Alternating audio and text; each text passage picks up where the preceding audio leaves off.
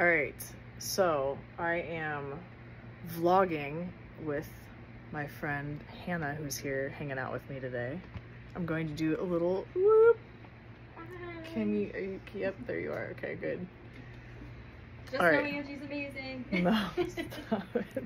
So, I was gonna give you a little sneak peek of the song I'm working on.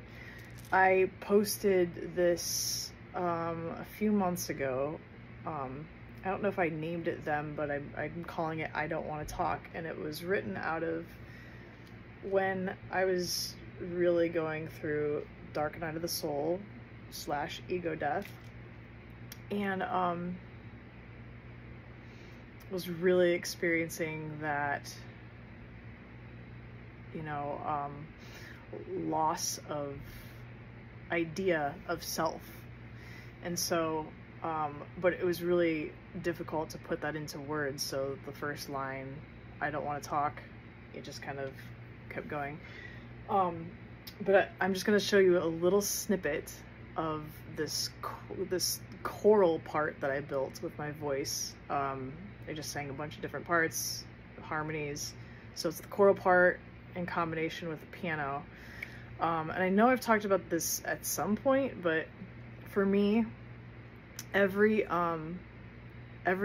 emotion, or no, I should say this, every experience has an emotion tied to it, and that emotion has a melodic sequence that I connect to, that I can hear. So like anytime someone's telling me how they're feeling or putting me into a situation, there's a melodic sequence to it, similar to how some people see colors. I hear sound, I hear melodies. So while I'm building this song, this is what it sounds like. Here's a part, here's the choral part.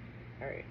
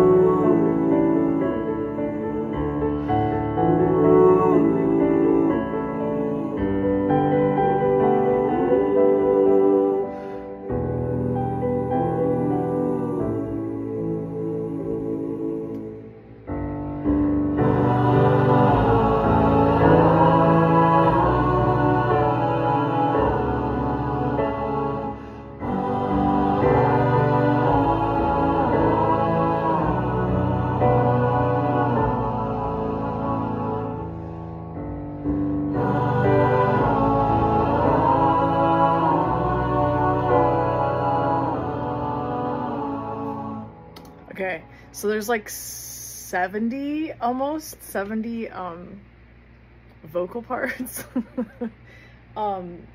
in just that. I'm also writing a string part that I just started coming up with today. So I think, yeah, I originally wrote this with guitar and vocal, and the more I was playing it, the more I felt like this is a piano song. So I translated it to piano, and yeah, now I'm building the song. So stay tuned. I will share it as soon as it's done. All right, bye.